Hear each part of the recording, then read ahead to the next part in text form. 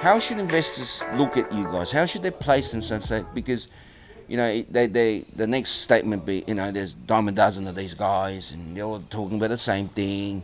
How should they view Riversgold, in your opinion? Yeah, I think, you know, we can't change the markets, right? Markets go up and down. The good news for us is, yeah, we're well cashed up for the next 1-2 years, right? So to a large extent, the market can go up and down, and I feel sorry for investors that bought at 2 or 3 times the current price, right? If they need to get out. But the fundamentals in terms of every dollar you spend, what's the probability of success? And if you are successful, what does it mean? Even though we're seeing a disjointed market, in the last 6 months, there's been a lot of corporate activity. We've seen RGL, SQM, you know, a whole bunch of acquisitions in Western Australia of, you know, even small resources, 10 million tonnes, right? It's sub 1% lithium, which shows you, you know, that's a 10-bagger or something for the explorer that's been successful. So that's the business we're in, very, very simple, right? If we are successful, how much are we going to make for every dollar spent? And, you know, the answer is probably 10 to 100 times in this market, right? So all we can really focus is on how effectively we spend our money. And in this market, you look after your money a lot. The good news is, for people like us who are cashed up, we get better quality drillers and better quality geologists for a lower price. And we don't have to wait. We can pretty much pick and choose and plug them into our project schedule that suits us, not whatever we can get.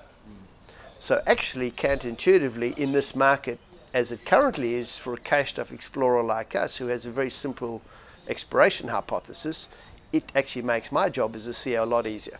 Look, I think that's the best summary you could give, because a lot of people don't understand that we measure success in our industry really in years, and then ultimate success in decades, not days and weeks when the bull run's happening, because everyone expects that. And I think this is the best time, because we have limited cash, we don't have income, but it's a lot more economical for companies like yourself to spend at this period of time. Absolutely. So if you're in a fortunate position that's raised money at the right price at the right time, our ability to execute and the efficiency of, you know, getting bang for your buck in this market is a hell of a lot better than it was a year ago.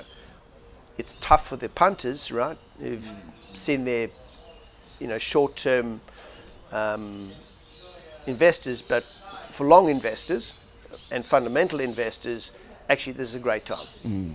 I mean, we're not saying, you know, you should invest now, but every story could end well, and every story could end not well. Yeah, that's the nature of the beast. That's right? the nature of the beast. And you know, you make 10 to 20 baggers. But what I will say is, when the price is high, you're probably looking at a 5-bagger. You know, if the company you're investing in is successful, at current prices, you know, you're probably looking at a 20, 30-bagger, right? Yeah. If they're successful. Yeah. All right, I've decided I'm going to have a segment called the Devil's Advocate segment, which just give us an idea of the negatives, I suppose, and your thoughts on the comments. First up, investors looks at Riversgold and say, you got a lot of meat, you got a lot of projects, you know, where you're going to spend your money. What's your comment on that? Well, I think we've been pretty disciplined about, you know, getting rid of non-core projects for cash.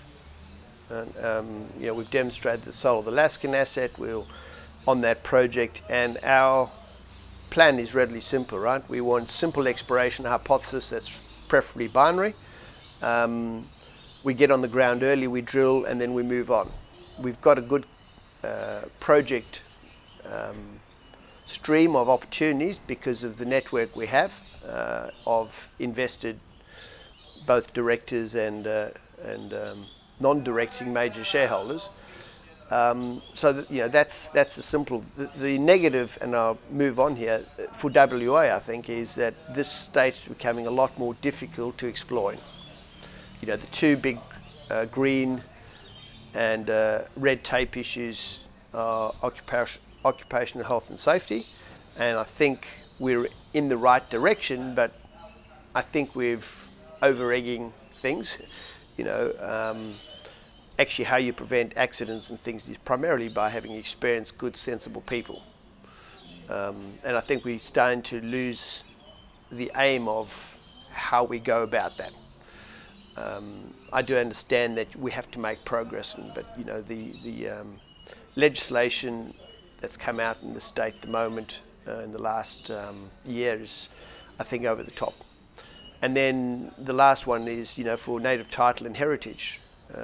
It's tough right now because we're transitioning to a new act, but I'm not seeing. We're going to have to go through a lot of dramas till we get to where places like Queensland are, where I've explored and done business who have had much tougher heritage acts, but at least the rules are set and you know how to go about business. At the moment, it's just tough because nobody really knows how it's going to work, and there's a lot of projects stalled. Our principal project, we can't drill at the moment. And in previous times, and I guess in 5 years' time, in my opinion, that shouldn't be an issue. But at the moment, it's stalled. And that's not going to change, I don't see, for the next few years.